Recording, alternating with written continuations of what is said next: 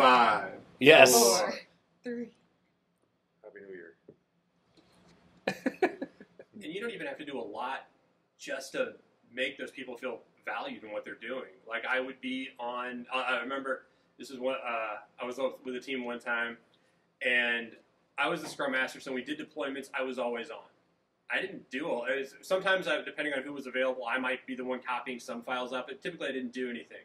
I remember one time, like I was really, really sick, but we still had a deployment that night. Like I was on the deployment, I got off the call to go throw up and came back on the call, but I had developers come back and tell me like, just you acknowledging that we're having to do this at 11:30 at night, or I've had deployments going at 3 in the morning, like the fact that you're just there with us, like that means something.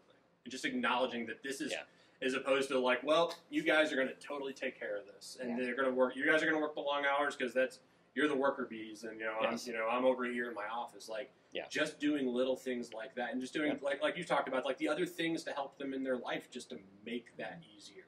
Like having I always talk about, like as a scrum master and RT, like you've kind of got to, if you're really going to be all about like enabling the team, you've got to be prepared to do anything. You've got to be prepared to be a therapist. I've been a ride home. I've helped with childcare. Like one time, I remember a ride home. Like one time, the difference between getting something out the door that night and not was one of my developers getting a ride home. He's like, well, my ride's leaving. And I was like, how much more time do you need? He goes, I need about another hour. I said, if I drive you home, can we get this done? And he's just like, well, yeah. Yeah. I remember one time we had I was working at a place where we always had a deadline. We had one that was especially glaring because we were so far behind and really didn't see a path out to get features out the door. And I remember it was a Saturday and everybody was working. I think maybe it was just one person working. And this was, I struggle with this too because like I always struggle with, well, is the servant leader supposed to be there on Saturday when all I can do is stand there and watch you develop?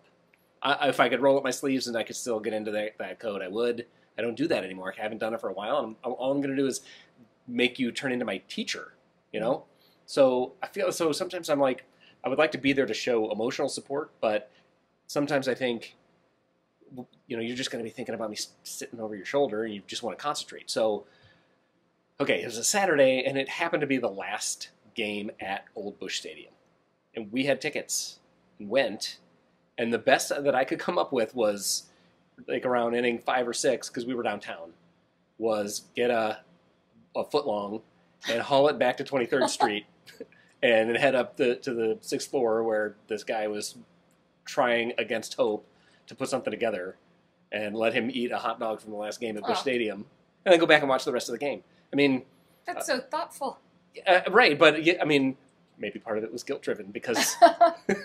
right, because that poor guy's there and I'm watching the last game at Busch Stadium, you know? I don't know. It's not easy. Yeah. None of these, like, we could talk about it in theory all the time. Oh, well, yeah, well, I'll do the right thing.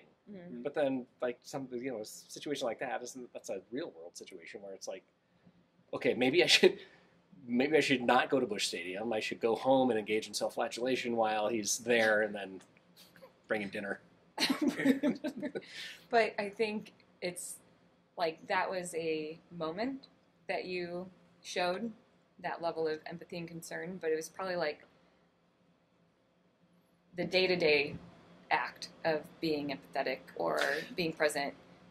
He probably knew that, I mean, you're the kind of guy who would show up and deliver a last game at Busch Stadium hot dog. Like, that probably wasn't surprising to him because that's potentially who you proved yourself to be as a leader up to that point, right? It's not just like a one-time event is my point. Yeah. Like, you can't just like throw a party and expect everybody to be... Yeah, you've got to build up that trust. But once you build up that trust, like, people will move mountains.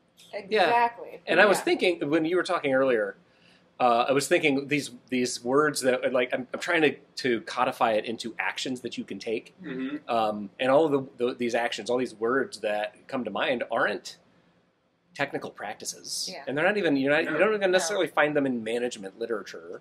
You won't read about it in your MBA, maybe in an HR class. It, like you talked about, just recognize that they're putting in a lot of work. Recognize the sacrifices that they're making. Just say it out loud or say it to them. You're really just do little stuff. Like, I'll never forget we had a when I was a release train engineer, we had a weekly PMO meeting where it was like all the directors, all the managers who went through statuses, and one of the teams reported there was this bug that was just a nightmare. They could not. They'd been working on it for weeks. They're like, "Oh, we got that fixed." And I said, "You got that fixed? You finally figured this out?" Like, it was just a nightmare to get through. And they're like, "Yeah." I stopped the call, and thankfully I had a headset. I walked over to where that team is, and I remember going to like Bill and Tyler. And I'm like, "You guys figured it out?" Yeah. I'm like, "Fuck yes!" Like, high five, like in the middle of this meeting. I was like, "All right." I'm like, "That was a hard problem. Like, we couldn't figure this like for the life of us." But like, just little stuff like that. Just saying, like, having like, if I were to say one thing to have, it's empathy. Yes. Yeah, and that was the other word. Like, so empathize. I mean, you can't put any more practice around that other than just be a better human being. I mean, I can't do what you do. You are skilled at a thing that I don't have the capabilities to do. So if I can't do that, I can't take that off of your plate. What can I do? That's the kind of the essence of servant leadership, in my mind, anyway. I wholeheartedly agree. And I think that's a great place to end.